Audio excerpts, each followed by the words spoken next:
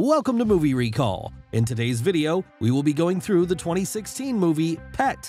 It's time to recall. Let's get started, turn on subtitles, and spoilers ahead. The movie starts and we can see a man named Seth. He gets up from his bed and gets ready for going to work. Seth lives alone and has no friends, nor does he have a healthy social life. Seth is kind of a loner. Seth works in the animal control department. His work there is to take care of the animals in the pound.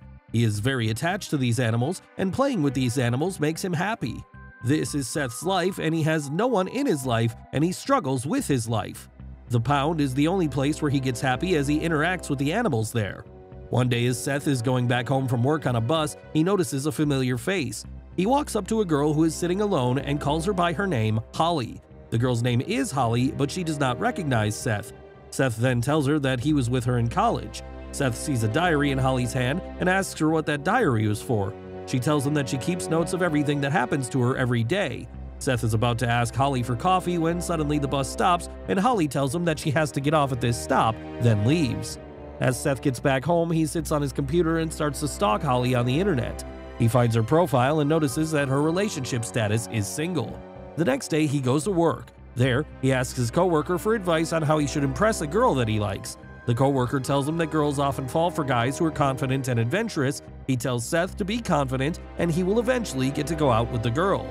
A nurse calls Seth and asks him to bring a German Shepherd dog to the doctor. The dog is too old and the department has to cut down his expenses, so they have to kill the old dog by lethal injection. Seth feels guilty for the dog and stops the doctor from killing it. The doctor tells him that he will not kill the dog, but Seth has to take the dog home with him and take care of it. Seth knows that he lives alone and has no one to take care of him, so how will he be able to take care of the dog? Seth refuses and tells the doctor to proceed. After the doctor injects, the dog dies. Seth takes the dog out and burns it. He then cleans the cage of the old German Shepherd, and as he is cleaning the cage, he notices a door. He approaches the door and opens it. He enters a room and looks around. The next scene takes us back to Seth's home where he is again stalking Holly's profile. Seth has started to like Holly, and as he stalks her, he notes down everything about her that he can. He notes down her likes and dislikes so that he can impress her. Seth goes in deeper into her account details, and he gets more interested in her. From her profile, he figures out that she works as a waitress in a restaurant. The next day, he goes to the hotel where Holly works as a waitress. He sees her, and she is looking very beautiful. As Holly walks up to him to take his order, she does not recognize him again. He reminds her that he was the same guy she met on the bus the other day, and also that they were in the same class at college. Then, to impress her, he invites her to go to her favorite singer's concert, but she refuses the offer. She tells him that she has a boyfriend and he will not like it if she goes out with Seth. Listening to this, Seth knows that she is lying as he has stalked her online and knows that she is single. Holly finishes her work, and as she is going home, she notices that someone is following her. It is Seth who is following her. As Holly gets to her apartment, she tells her roommate Claire that someone is following her. Claire does not take this seriously. Holly then gets a call from her ex-boyfriend Eric. Eric is drunk and he misses Holly. Eric messed up the relationship before when they were together. The next day as Holly goes to the restaurant, she sees that someone has sent a bouquet of her favorite flowers there. She thinks that Eric has sent the flowers to her to say sorry for what he had done in the past. Later, she goes to meet Eric, and when she asks him about the flowers, Eric tells her that he did not send the flowers to her at the restaurant. She gets really confused and goes out to smoke a cigarette.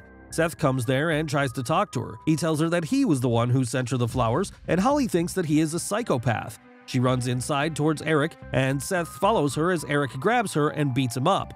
He then throws him out of the restaurant. As Seth is lying on the floor, he sees Holly's diary on the ground next to him. He picks up the diary and brings it home with him. Back at home, Seth reads the diary and finds out everything about Holly. Seth is thinking a lot about what has been happening to him. Next, we see him go to the secret room he found at his workplace. He brings in some equipment for building a cage and then uses the internet to build a cage. He goes to the medicine department and takes some injections which are used to sedate animals. First, he goes home and uses the injection upon himself to see if it'll work or not. As he injects himself, his body gets paralyzed. Seth has a whole plan going on for something. In the next scene, we see that he follows Holly to her home. As she gets alone, there he uses this chance to hit her with the injection. As she gets paralyzed, he put her into a box and takes the box to the animal control department. As he brings the box inside, one of his coworkers asks him about it, but he distracts his attention with other things and manages to get the box inside without any issues.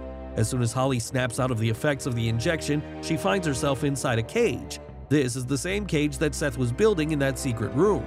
As she tries to get out of the cage, she breaks her nail and it falls outside of the cage. She tries to shout for help, but no one hears her as she is in the basement and animals were barking, so someone couldn't hear her voice. Seth comes inside the room and Holly is shocked. Seth gives her a pot to use for a toilet and gives her some food to eat. As he is about to leave, he tells her his name because she always used to forget him. He tells her that he is doing this for her good and then leaves her alone there and goes away. Holly has now spent an entire day inside the cage alone and her condition is getting worse. As Seth comes the next day, he gives her some water to drink and also gives her some food. As he is about to leave her again, Holly asks him not to leave her alone, but he still goes. Holly is all alone again inside that cage. She starts to get hallucinations about her roommate Claire. After that, as she is using the pot Seth gave her for toilet use, and a rat comes into the cage. She gets really scared and kills the rat. The next time Seth comes, Holly asks if he will kill her, and he tells her not now. Then he says if he feels like he needs to kill her, he will kill her. He also tells her that he is not doing this for himself and that he is doing this for Holly's betterment. He tells her that the first time he met her, he had fallen in love with her, and now he will not let her go ever. As Seth is going out of the basement, the same coworker sees him getting out and asks him what he was doing there. Seth makes excuses in front of him and is able to get away with it. The next day, when Seth comes to see Holly, he brings along with him Holly's diary, which contains everything about Holly. Seth tells her that whenever he comes to see her, he hears two voices. Then he asks her if her friend Claire was also with her. He then goes on to tell her that Claire does not exist and is Holly's imagination. He tells her that she is mentally sick as she had an imaginary friend as her roommate. Claire had never existed. The flashback takes us to Holly's past in which she finds out that Claire was having a secret affair with Eric. In an attempt to kill Claire, Holly crashes her car into Claire's car, but she survives. Holly goes to her and stabs her in the eye with a glass piece. Holly killed Claire because her boyfriend was cheating on her with Claire. After this incident, Holly started hallucinating about Claire. As Seth is telling Holly that he now knows about her dirty secret, Holly tells him that these are all fictional stories that are not true.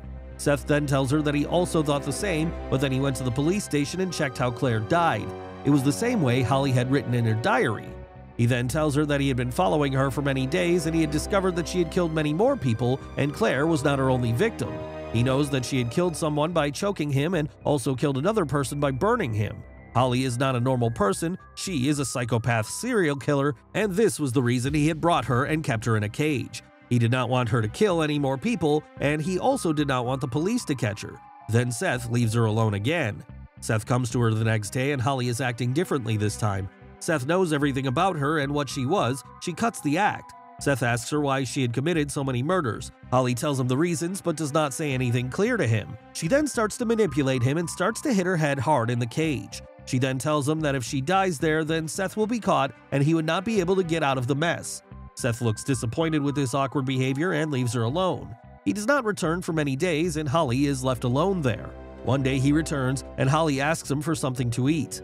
While Seth tells her that he will not give her food because he was punishing her for how she acted before by keeping her hungry. As Seth is about to leave, she starts to talk to him in a very sweet way and Seth is convinced to go get something for her to eat.